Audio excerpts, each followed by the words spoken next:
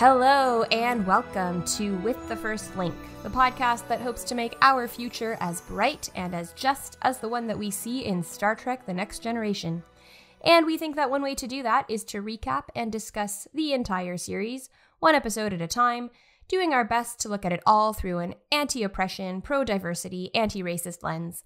I am Ruthie Cowper-Somloshi. And I'm Matthew Simone, and today we'll be talking about Where Silence Has Lease. This episode was written by Jack B. Sowards and directed by Winrich Colby. It first aired on November the 28th, 1988.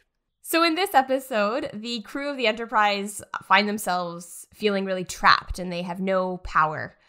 And they just feel super out of control and it's scary. So let's talk about times that we have felt powerless or out of control.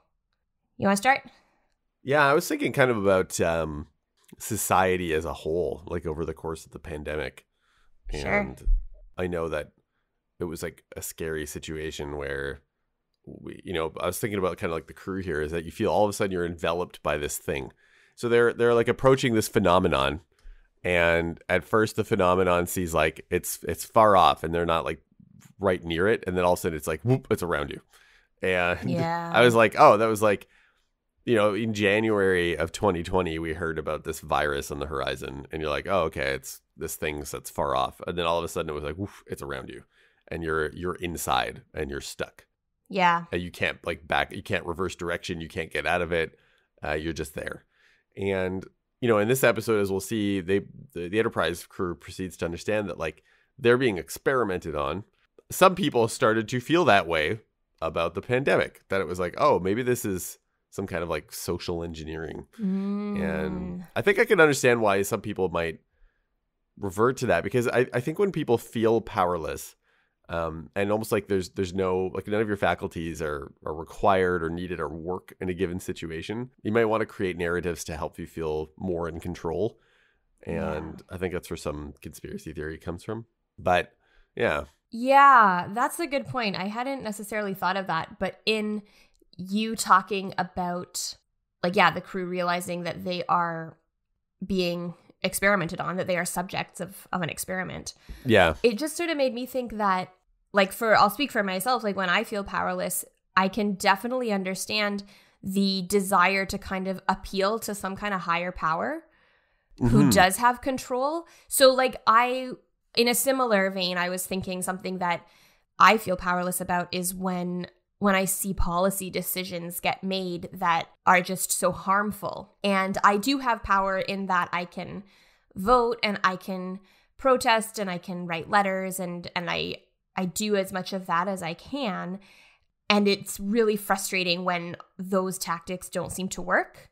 So I can understand this desire to sort of put the blame on, even if it's like a faceless or nameless being, to kind of be like, well, there's someone who is experimenting on me, or there's someone who could fix this. That very same reasoning progresses in the episode, right? At first, they're like, there has to be some kind of intelligence at work here. Yeah. And then eventually they kind of keep re-inquiring with Troy. And finally, Troy's like, oh, you're right. There is something that's kind of at work here. And it turns out that there is. But I could also see the same logic play out when there's some other large situation that you feel enveloped by. And eventually at some point, you're right, you might like sort of invent a narrative or a being or a thing that has to be at work in this situation. But it might be like a completely natural phenomenon, or it might be a natural phenomenon, but that has been exacerbated by like totally measurable ways. I'm thinking about that like right now in BC, like a bunch of BC was underwater, yes. Recently. And, there's always conversation like when this happens, it's like, oh, well, this is a natural phenomenon. It's just weather. And you're like, well, no, it's not just natural, because climate change models have been predicting that we're going to be getting more rain like this. And then we've also been cutting back vegetation that would prevent flooding and help with like water absorption. Yeah. And infrastructure has aged. And so it's not exactly a natural phenomenon, but it's also not like some kind of conspiracy against people. Right. So it's trying to understand, I think, the difference between the two and like how things like generally work. Yeah.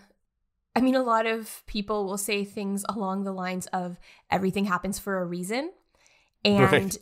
and so they'll kind of, again, like create a narrative where not saying everything happens for a reason, as in everything has a cause, like the causes that you just mentioned to the flooding in BC. Like there were actual causes of that, and you could say those are the reasons that that it happened. Yeah.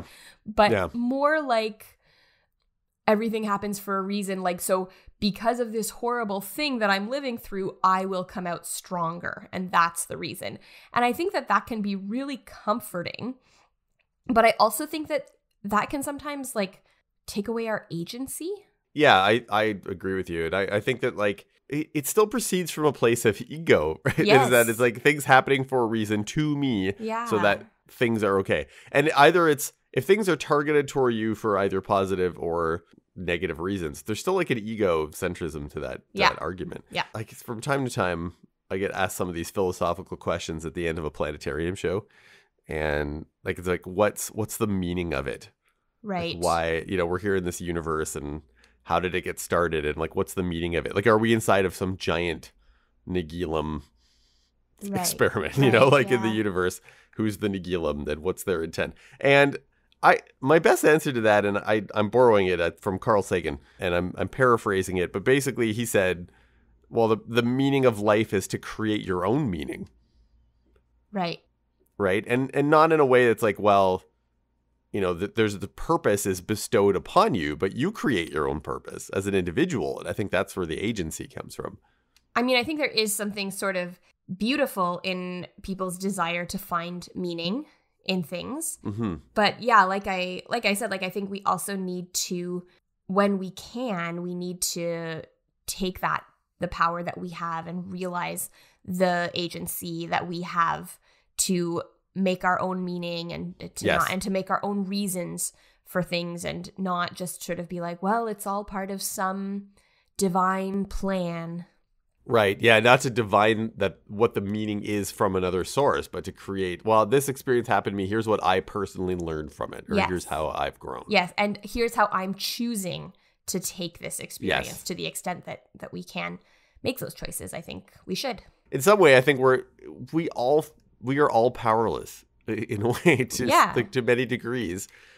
And sometimes it's trying to find what is the one choice or decision that you can make. And I think that's where the crew eventually gets to. It's kind of a dark place that they eventually get to, but has a positive resolution as well. It does. But I also think just in that thing of like, we're all powerless, I think that's scary. And at the same time, that can be sort of comforting, because when we realize that we don't have power over everything, I think that we can then take the power that we have and, worry about those things, the things that we do have control over.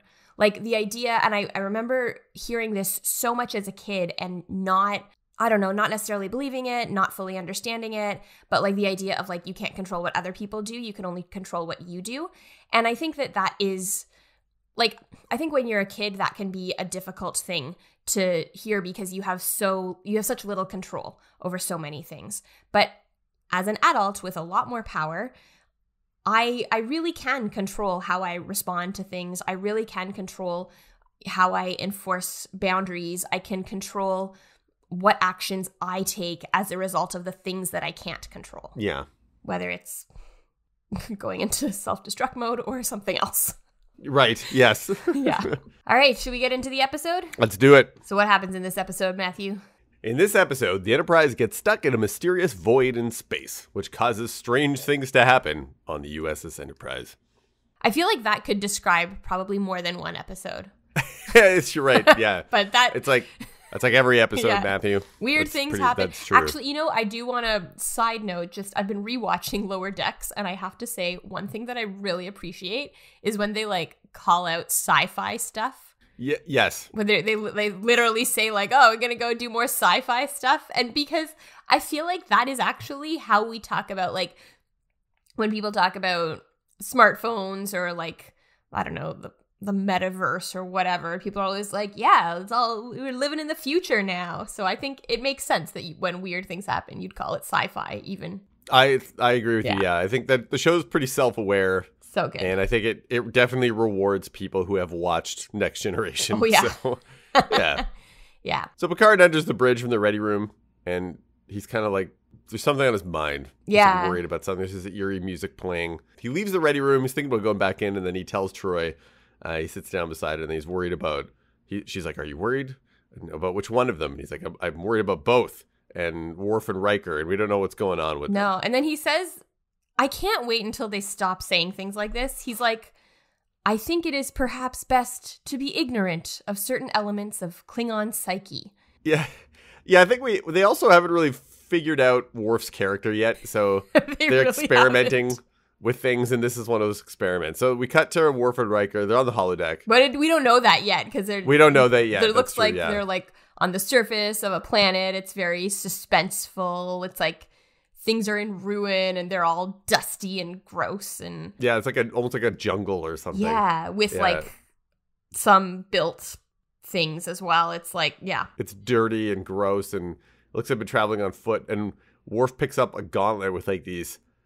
Like it's like a spike glove. Yeah, thing. and then it's the awesome. thumb is like this one massive spike. Yeah. Okay, is it a Gorn that drops from above? It looked like a Gorn to me. It looks like some kind of like a reptilian Skeletor. Isn't that what a Gorn looks like? Gorns have eyes and stuff though, and this thing's more of like a skeleton face. Gorns have like a snout, and they look more like walking crocodiles. All right. Well, they're two creatures, aliens. I don't know. They fight. Riker does a good job, actually, of fighting. Yeah, Riker's looks like a giant insect person. Yeah. They make them look like alien. They're like monsters in the classic form. Yeah. They don't look like the aliens that we generally see on Star Trek. Yeah, they're not nice enough looking to be on the bridge. These are the ones that we hack up in the holodeck. Yes. Yeah, and then at one point, like, it looks like the Skeletor one that Worf was fighting. Looks like Worf is going to, like, get killed. But he eventually, like, gets the upper hand. And then he picks up the Skeletor's weapon and like starts to go after Riker. Yeah, it's like he's in some kind of like blood rage. Yeah, he's like growling and Riker's like, the exercise is done, but he doesn't stop until Riker says at ease. Yeah, he's like, at ease, Lieutenant. Yeah. Pulls rank and gets him to calm down. And I guess they're trying to give this impression that Worf is still like this loose cannon that we don't know. He's a Klingon, he's a warrior, and maybe he could snap, you know? Yeah. Is he really in control? We don't know. But I like to think, based on how Worf's character was developed later, I like to think that this is just Worf kind of having fun. And he wanted to wrestle with Riker. He thought that would be a fun part of his calisthenics program. Yeah, so he's invited him in. Yeah. And so Riker's like, you do this every day? And he's like, usually my calisthenics are more intense, but those sessions are too personal to be shared. I'm really curious as to what that means. What kind of calisthenics are personal? Also, does anyone use that term anymore? Calisthenics? It's not something that I hear on a regular basis. No, is that like an exercise term that people use in the 80s more? I think so. I don't know. Like, calisthenics is an exercise term. I do know that. And it does have a bit of an 80s ring to it. Like people in sweatbands doing like jazzercise and stuff? That's what I imagine. Remember back in the 80s we used to have those like, you know, people oh yeah, no, like, I remember that tights very and well. Sweatbands. Body When everybody says calisthenics, that's what I think of, which is not this. Anyways, I'm looking it up, sorry. Okay. Oh, calisthenics are exercises that you use your own body weight. So it's like you don't need equipment necessarily. That's not what this is. They were literally fighting other bodies with weight. I don't know. Anyways. I don't know. Anyway, they leave the holodeck. And they leave the holodeck. It was an interesting like opening because it doesn't really have anything to do with the episode. Like there's a thing later on that maybe connects back to it, but it almost feels like a sort of cold open that's just like fun and a bit of a fake out. Yeah, they do this a lot in TNG. Yeah. To varying degrees of success. We have the intro, and then the Enterprise is on a mission to the Morgana Quadrant. Yeah. Which I don't think they've determined what quadrants are yet in Star Trek either. Yeah. But they encounter a hole in space that keeps appearing and disappearing. There's no pattern. It looks kind of like a smudge. It does. It's like if you like rubbed the painting that is stars on the view screen, you just kind of smudge it. But it's different from a wormhole. And Data, I think, is kind of wise about this. People keep asking him what it is. And he's like, the sensors indicate that it's like literally nothing, like the absence of everything, no matter, no energy. And he says like the most elementary statement in science is, I don't know. and he doesn't know. It resonated with me because I had actually had a conversation very similar to this in the planetarium earlier that the day that I watched this episode. Someone had asked me, like, how do we know what happens inside of a black hole? Right. And I was like, we don't, because literally the edge of a black hole is called the event horizon. Beyond that point, we can't see events anymore. And if we can't observe something in science, because that's how science works, we need to be able to observe it. If we can't make observations or get data, we can't make any conclusions about it. That's how science works. And so when Picard says, oh, that data's analysis isn't very scientific, I'm like, no, it's very scientific. He's telling you that without any information, he doesn't know what it is. And he's like, I do not know what that is. Yeah. And I think also, like, there's, again, there that can be really uncomfortable. I remember getting in a bit of an argument many, many years ago with the idea of, like, teaching creationism in schools with someone was talking about that. And what they were saying, this was not like a person, it was in university. I didn't really know the person. It was part of a class. But this person was saying, we can't just say, like, we don't know where things come from. And I was like, no, we actually can. Like, but she was like, we can't teach that. And I was like, what? No, but if you don't know, you can't just, like, say something that you have no evidence for. That's fascinating. Yeah. Like you have to have an answer. Yeah. Yeah, it kind of goes back to our opening conversation. Mm-hmm. Yeah. Right? Where it's like you if you don't have an answer to something, you feel powerless. So you start creating something yourself. Right. Or relying on, stories but again, things that there's no evidence for. Right. There's just like lore around it. Whoa. Trust data, not lore. Wesley, I don't really understand his point here, but he's like, if it's an ordinary hole, wouldn't we be able to see what's behind it? I also don't fully understand the point, but I love how Picard taps him on the shoulder like, oh, you're so wise, young Wesley. You're so wise, young Wesley. And I'm like, well, space is technically like already a hole. We already see what's behind. There's no behind. Anyways, it doesn't. I was like, I don't really understand the point. Anyways, Troy can't sense anything from it. Yeah, Data can find no record of anything. No record, ever. Nothing. Yeah. No federation. And so they're excited. They're like, oh, well, we find something no one's found before. So they launch a scanner probe, and you can hear the sort of beeping of the probe, and then you get a little like static, and it cuts out right as it enters the hole. Yep. Worf was like, we should go to yellow alert, and people are like, what? Why? And he gets really like uncomfortable, and like at first he doesn't want to say anything, and Picard is like, no, like the ship operates better when the crew like can communicate and tell me what's on your mind. And Worf has in his mind an old Klingon legend of a gigantic space creature that could devour entire vessels. And it's interesting, like he apologizes and he's like, I shouldn't be worried about that. I'm a trained security officer. I shouldn't be worried about old legends. But actually, like after that, they sort of cut to Riker, and Riker kind of looks like he doesn't disagree. Like he's also worried about that kind of thing.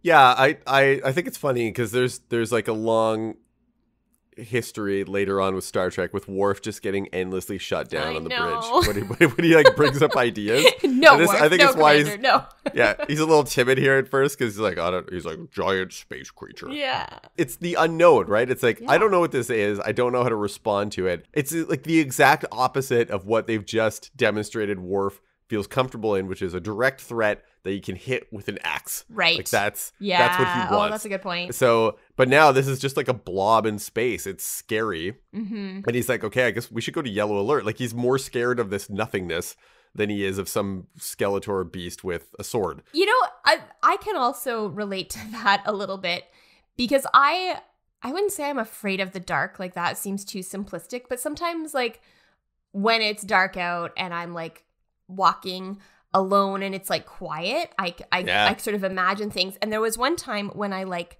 heard something.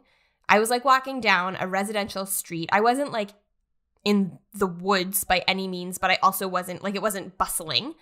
And I heard something and I got kind of like creeped out. And then I told myself, maybe it's a bear. And as soon as I imagined, there was no way it was a bear in downtown Toronto. Let's just be clear about that. But as soon as I imagined it as a bear, I felt more comfortable. Right. Now it's a thing that Yeah. you can, you know how big it is, how fast maybe it can move. Yeah, I couldn't fight it off, but I don't know. I just, with a concrete threat, I felt more comfortable than with like an abstract. And at one point, that's what he says. Like, they've been firing probes into it. And he's like, well, let's shoot it. Let's fire a torpedo at it. Yeah. And they're like, no, we're not going to do that work. But Riker does say he agrees with Worf. He's like, we should be careful. Like, they move in closer to it, and he's like, let's be careful. But then the hole moves towards them. Yeah, it just like swallows them. So you're looking at the view screen, it just goes like whoop, and it swallows the ship. And then like the earlier Star Trek action music kicks in, like yeah. Whatever it is, sir, we seem to be inside it. Okay, this is something I realized that I didn't really clue into the fact that they did this, and I kind of wonder how often they do this. I'm gonna keep an eye out for it, because it's like the hole envelops them, and then the bridge can't communicate with the rest of the ship. And then there's a commercial break, and right after that, there's like a log that's like, communications with the rest of the ship have returned to normal. So it's like just to keep you in suspense over the commercial break. Yeah, the pre-commercial break suspense. But it's like, it's solved right away. It's not a Netflix designed plot. Definitely not. That one, yeah. So Picard and Riker are reminiscing, because they're still not super worried at this point. Not yet. They're being chill, and Picard and Riker reminisce about ancient history, course at Starfleet Academy, where they talk about people believing the Earth was flat. And I was like, yeah. Okay, I remember hearing or reading somewhere that like people never that was never really a widespread belief. People talk about it as though it was, but like I mean, they talk about how like Riker and Picard talk about, they say that crews like at sea would threaten to hang their captains if they wouldn't turn back because they were afraid of falling off the edge of the world. But I remember reading something that was like, no, they could tell that it wasn't flat because of how like shadows work and I don't know. So so technically speaking, given that belief may not have been as widespread at that time than we think, and that the Earth's population was smaller, there actually might be more flat earthers in present day than there were then. Yes. That could be the case. This is where we are. Anyways, Wesley now says, okay, wait a second. They actually have no communications with outside of the void. So while they didn't have internal communications before, now we don't have external communications. We can't talk to anybody. We are cut off. Yeah. So Pulaski comes to the bridge and she's like, I don't understand what's going on. And Picard is like, yeah, no, don't worry. We don't either. She mentions not being a bridge officer, but like she's the chief medical officer. Yeah. And does that mean, was Crusher then not a bridge officer either? I always assumed Crusher was. I think it makes sense because like people have stations that are on the bridge. Like Data's station is on the bridge. Geordi can go back and forth because there is an engineering station on the bridge. Right. And he started the show as a bridge officer.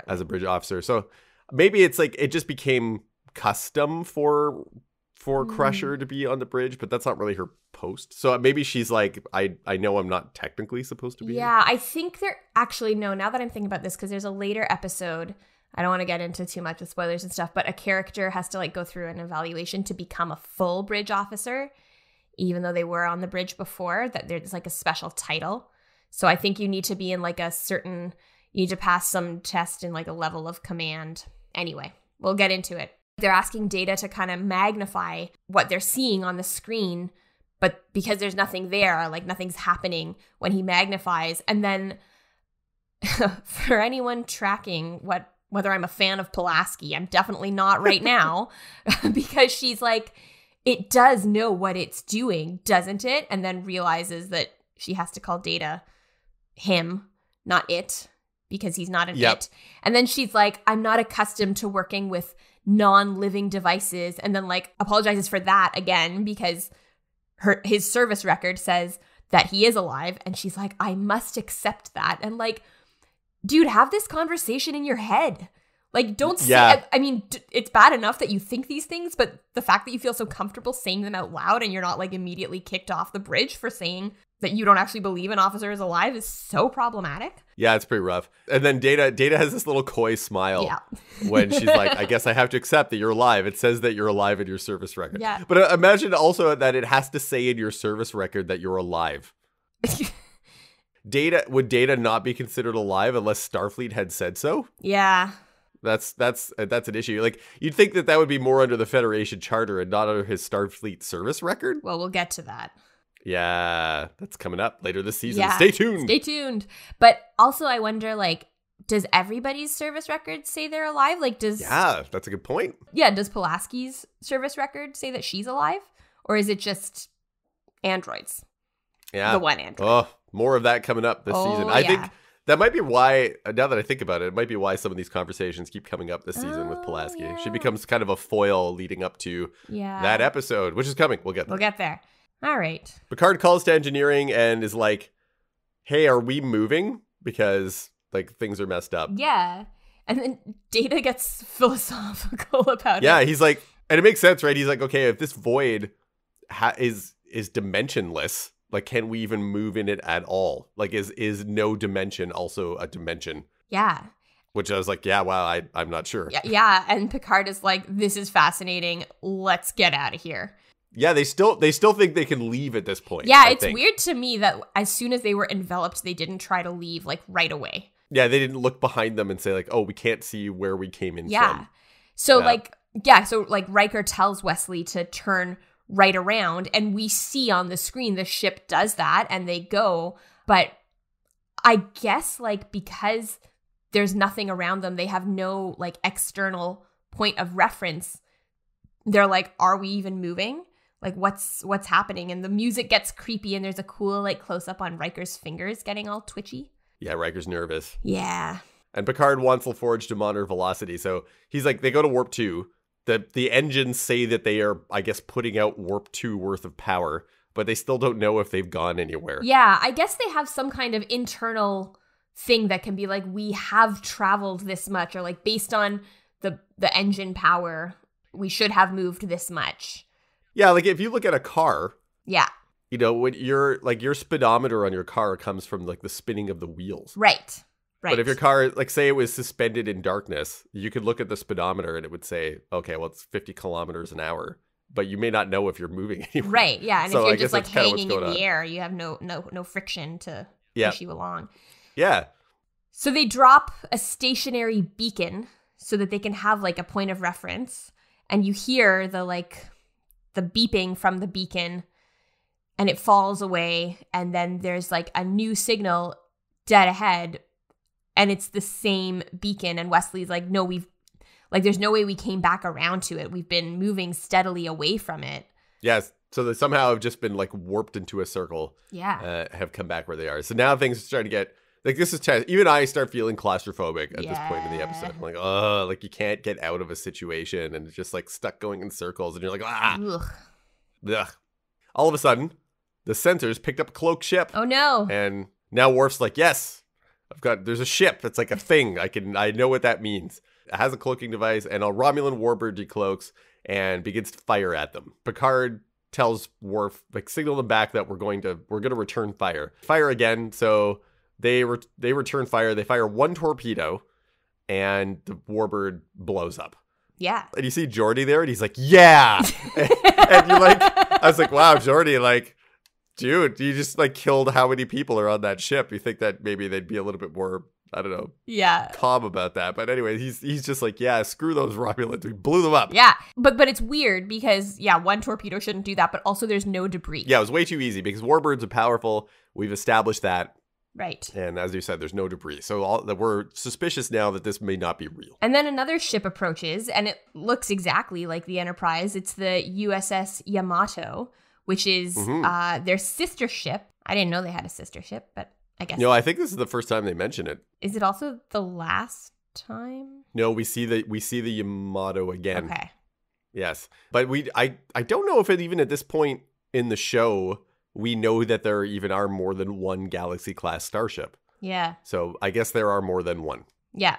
There's at least two. Yeah, and I think what happens is that the first ship bears the name of the class. So the first one would have been the USS Galaxy, I believe. But anyways, I see. Side story. Moving on. Okay. Yeah. The Yamato shouldn't be anywhere near this area, and it doesn't answer their hails, and there are no life signs. Riker and Worf prepare to beam down to the aft station of their bridge to surprise whoever might be there, which I think speaks back to the Binars episode. Remember, that was the plan there too. Oh, yeah.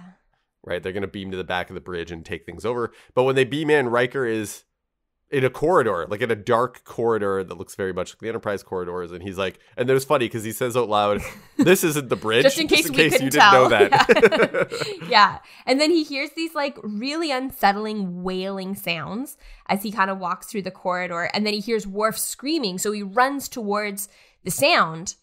But then Worf is running towards him and he's like, don't fire. And they each heard the other one screaming and were running towards that sound. So that's creepy. And then their communications with the Enterprise kind of get staticky and then cut out entirely. And the transporter chief, who I don't think has a name yet, but it's Cole Meany, played by Cole Meany. It's not O'Brien, but it is. Transporter chief, yeah. No Brian. He loses the lock on them. Emergency power all of a sudden gets engaged in the Enterprise. So it's like losing power. Yeah. And it loses communication with the ship again. Like from the bridge, they can't communicate the rest of the ship. Yeah, everything goes dark on the bridge. Riker realizes that he and Worf are not on a Federation ship. The walls aren't made of the right material. They're not titanium. Yeah. They're made of something beyond their capabilities. They decide to head to the bridge, and they step through a door that they expect, I think, to take them to a turbo lift, but it takes them instead right to the bridge, which should be 4 decks above them. Yeah, so like the space and dimensions of the ship don't make any sense. Yeah. They're just appearing in random places. Very similar to earlier when they were trying to fly around. Right. Yeah, and then they look back through the door they just came through, and there's like another bridge there, or maybe it's the same bridge. They can't tell.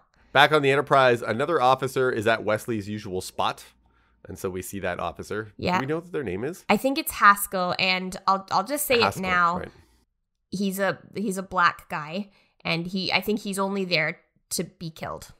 Yeah, unfortunately. Like, I was like, why is there someone else in Wesley's spot? And then he was killed, and I was like, oh, that's why. And they had to make it a black guy. I believe it's also, if you watch through the course of the show, it's the only station on the bridge where people get killed. Oh, that particular. If you sit in that spot, you're like, that is like the red ensign spot on the TNG bridge. It's that one console that always explodes and kills people. Because someone else died. It was Q killed someone by like freezing them in that spot in the first season. Yeah, and later on, there's at least one explosion I can think of that kills someone at that station as well. But yeah, if you sit there, you might die. If you sit there and your name is not in the opening credits, be careful. You might be dead. Yeah. Yeah. So he's not dead yet, though. No. And then like the power comes back on, and then this Officer Haskell, gets a fix on stars outside of the void, but they can't get the transporter lock on Worf and Riker. So Picard's like, well, we can't leave without them. Haskell's like, but sir, we can get out of here. Like, he doesn't care. He's like, screw Worf and Riker. Yeah. I want out. Let's get out of here. So then back on the Yamato, like Worf, there's another door, and Worf sees another bridge through it, and he goes through that door, and then it's like he's gone through like a loop. He comes back on the bridge that he's already on, but like coming in through in a different spot.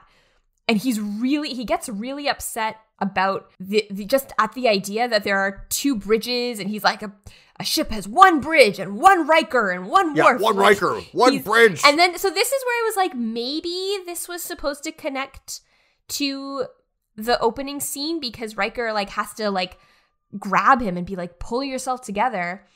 And Worf then says to himself, "At ease, Lieutenant," which is what Riker said to him. Yeah, and he growls at Riker for a second. Riker has to kind of like raise his chin at him, like a sign of dominance for a bit. Because, it's kind of like they're trying to let on that maybe Worf is a little, almost out of control. I'm not sure exactly, but weird. Yeah, I was going to be like, if you're going to explore some like very strange, confusing phenomenon where you might need more of a science officer, then Worf's not the person to have brought with you. Maybe not. Maybe not. Unless you need a defensive posture, I understand. But anyways. So Data tries to tow the Yamato with a tractor beam, but it doesn't work. Again, the star fixes are going away. The Yamato begins to fade. And they're like, oh, we got to get them out of there because it's like disappearing. Yeah. And so finally, like, what do you call him? No Brian? O'Brien. Yeah, O'Brien gets to bring them back. And they like, for a second there, you think they're lost because the transporter kind of like goes, but then they reappear. And they just like They just walk off the pad and go inside, and like they don't give any credit to O'Brien. O'Brien should be like, I just saved your lives. Yeah. You probably don't know that, but I just stopped you from being disappeared into oblivion. Yeah. And then the Starfix, like as soon as they're back, the Starfix like disappears. And then on the bridge, like Riker gets really upset and he's like, we need to use all this science, all this technology to figure out a way to get out of here. And Picard gets like a really interesting look on his face. Yeah, he smiles at Riker. He's like, I think he appreciates Riker's like open frustration. He's like, let's take all this technology and put it to use or whatever. It's hilarious. That's interesting. I had a slightly different thought. I thought that this was where Picard kind of realized that something else was going on. Like, I think Picard at this point is starting to suspect that they're being like toyed with in some way, because it's like things are happening specifically to frustrate them. Yeah, I thought it was the smile in that moment I interpreted as him being more amused with his first officer losing his cool. But they do seem to think now every time they plot a course to one of these star fixes, it closes on them. Yeah. And when they decide to hold position, it stays open, like it's trying to bait them. Yeah. So at that point, Picard's finally like, okay, goes back to Troy and says, are you sure you didn't like sense something? Because this seems to be intentional, like you were saying. Yeah. And Troy now says, actually, I do think maybe there is something out there, but it was an intelligence that was so vast that originally you couldn't see that it was there. Yeah. And, you know, that you might have only been looking at a small piece of it and not realized it was part of like the whole. Right. And then Pulaski brings up the idea of them being experimented on. Some like she uses the phrase lab rats and says like something is testing our responses to stimuli. And so they decide they don't want to satisfy whatever it is that's testing them. They don't want to satisfy its curiosity. So they're not going to go after any of the openings that go back to space. Yeah. And Troy actually senses that is a good thing. Because as soon as they do that, she's like, yeah, don't satisfy its curiosity. So I think she can sense now that there is a response coming from this intelligence based on their actions. And then we see a face. It's Nagilum. Yeah, it's creepy because it looks like almost like an infant's face. It's like green. Salamandery. It's very... But with human eyes. Yeah. It's weird. And again, LaForge, he's got some great lines in this episode because the sensors are picking up still nothing. And LaForge is like, sure is a damned ugly nothing. Yeah, just says it out loud. Nagilum names some of them. Yeah. So he obviously knows kind of what's going on with them. He's like, LaForge, Riker, like he's saying their names. And then he says, Data, you're of different construction. Like, interesting. So he notices that some of them are different. Yeah. And then he also notices that Pulaski is of a slightly different construction, and he kind of like makes her, she like sort of jerks around on the bridge a bit. Like you can tell that he's forcing her to move. Yeah. Or I don't know if they called Nagilum it through this whole thing. I don't know if, I'm not sure what the correct pronouns are, but yeah. So basically they're like, yeah, Pulaski is a different, Data says gender, but like basically her plumbing is different and it's how we propagate the species. And then Nagilum wants a demonstration of that, and she's like, not gonna happen. I thought it was odd that when he's trying to point out things that are alien or different on the bridge, it's an android and a woman. Yeah. Not alien species relative to humans or anything Worf. Else. It's like, not Worf. It is, a woman is as bizarre and strange as an android. How it goes. The weirdest thing you can possibly think of. Nagilum is kind of intrigued by the fact that I like the way it's like phrased. Like Nagilum's like, you exist and then you cease to exist, and they realize like that's mortality, and then it kills Haskell. So that's Haskell has this terrible, awful death scene where he's like screaming in agony, and it's really disturbing. And so Nagilum says, "Well, I want to understand more about death. I will gonna kill a whole bunch of people. Yeah. It should only take about a third of your crew." And I was like, if you don't know what death is and you want, like, how can you make that estimation? Yeah. Where's this prediction coming from? Where's it coming from? I mean, it is, to be fair, it is a sort of broad range. It'll take about a third, maybe half of your crew is what Nagilum ends up saying. So they meet in the observation lounge, and Troy is like, we're not important to Nagilum. Like it doesn't care about us. There's a little bit of a back and forth between Pulaski and Worf, because Worf is like, in a battle, 30 to 50% casualties would be acceptable. And Pulaski's like, no, that's appalling. And Riker points out that this isn't a battle. This is them just being killed, like almost for sport. So Picard is like, all right, I'm not going to stand by and wait for my crew to be slaughtered. I'm going to destroy the ship. Yeah, there's the one decision that they have left. That's the one thing they have power over.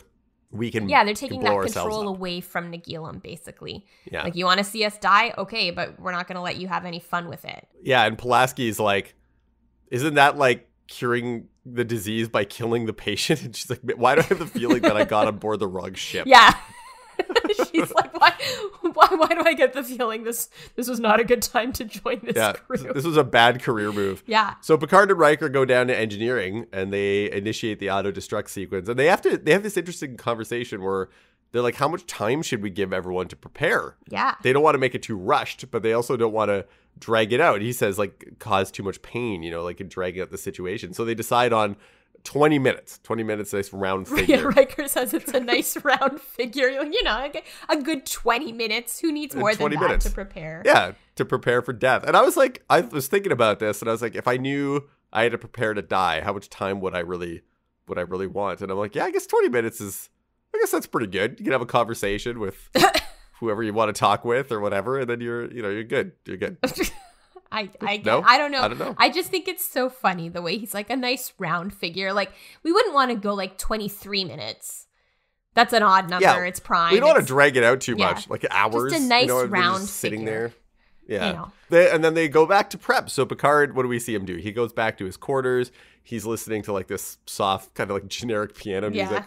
And all of a sudden Troy shows up and says that, maybe destroying themselves won't work, that the decision might be wrong.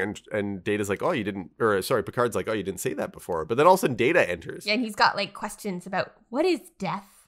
He's like, what is death? And Picard is like, I think this is more of a guard, like a letdown guard moment with him. Yeah. And I think that's happening because he thinks he's going to die as well. Yeah. So he decides to have this conversation with Data. It gives this answer about like, that some people think that death is transforming into like this indestructible form. And then some people think it's like disappearing into oblivion. Right. And then he asks Picard, he's like, so what do you think? And this is one of these few times that we get sort of into this sort of background of Picard's maybe like philosophical or theological beliefs. And Picard basically says like, well, when I look at the universe and how it's balanced and, it's perfect harmony between this and that, like maybe it's beyond anything that we've comprehended what death actually is. And I was like, that's cool. Yeah. The idea sort of that like, it can't be either of those two things because those are things we can conceive of.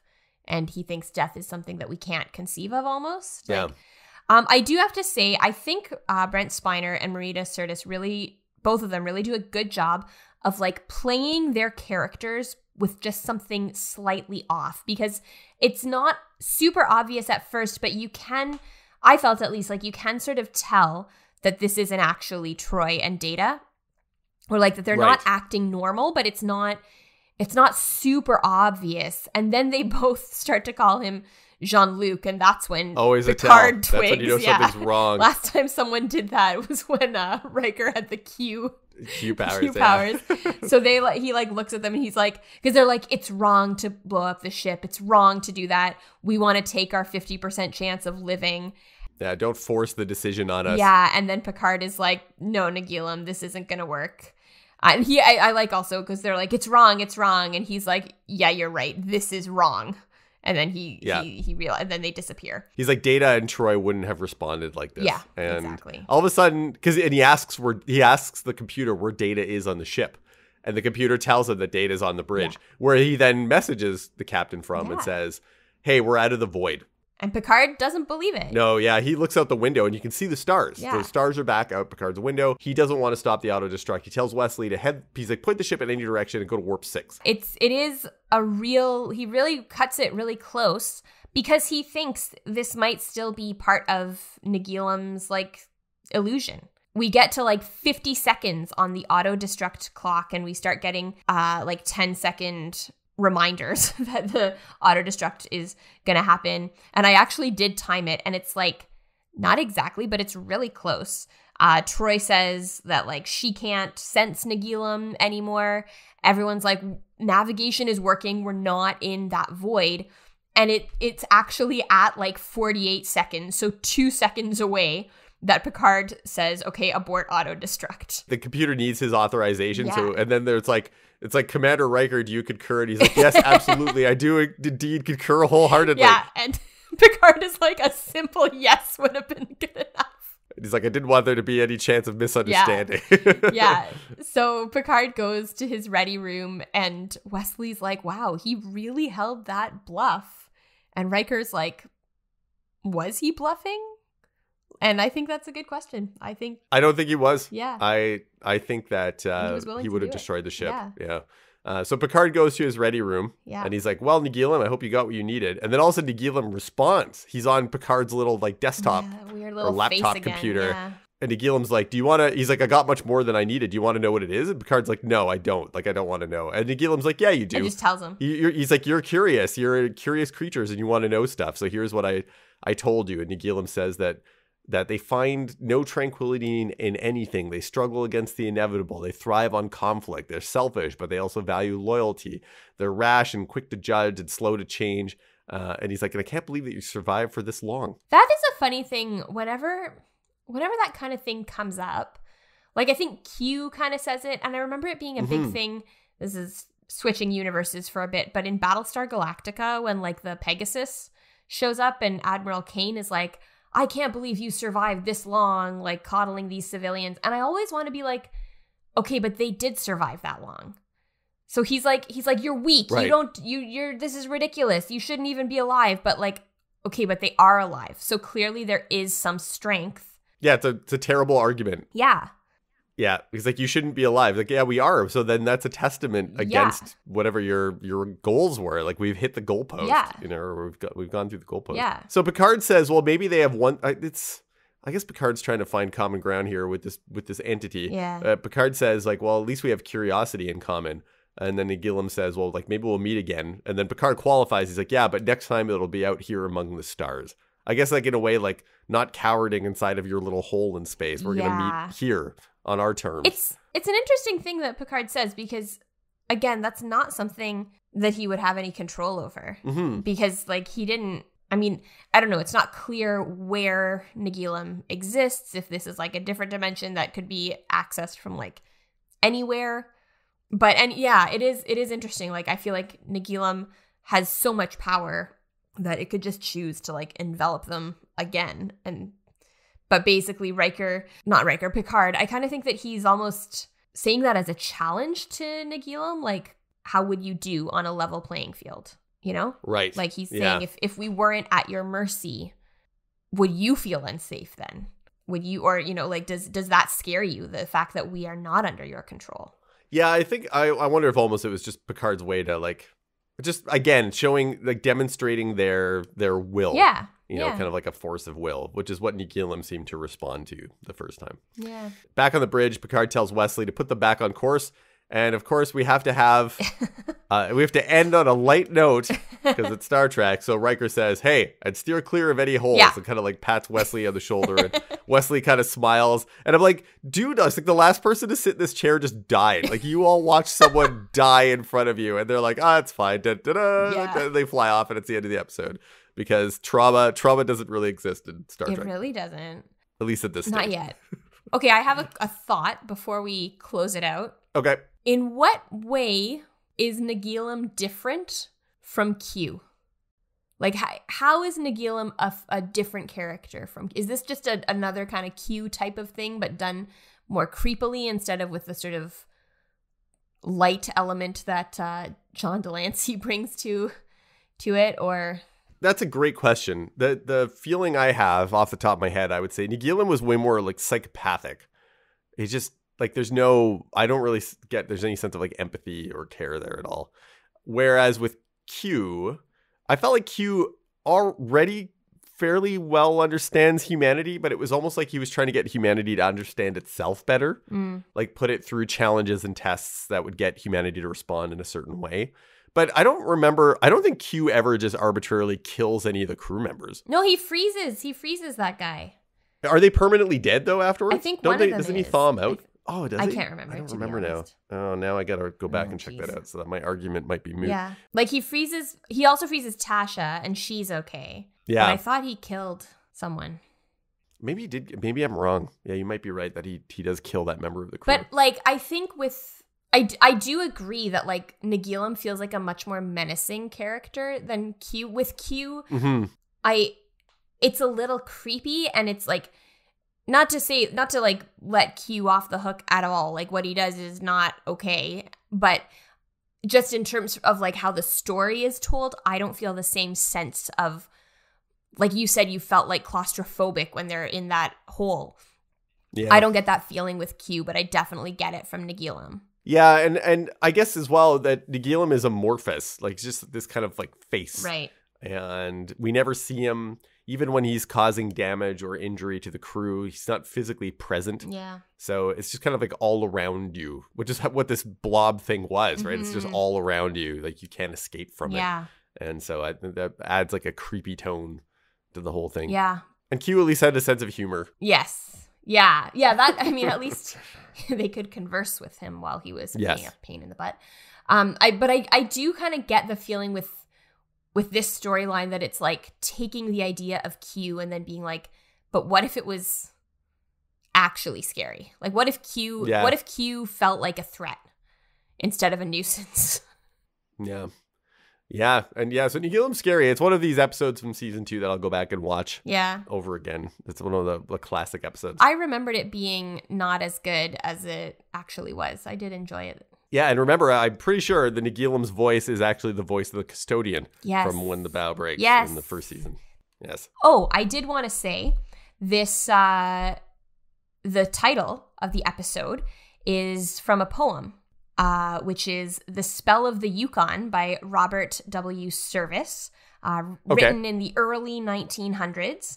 And it's a long poem. I'm not going to read the whole thing, but I will read part of it. But basically what it's about is the character who the narrator of the poem was part of the, like went to the Yukon as part of the, like, Klondike gold rush, like to find gold in 1896.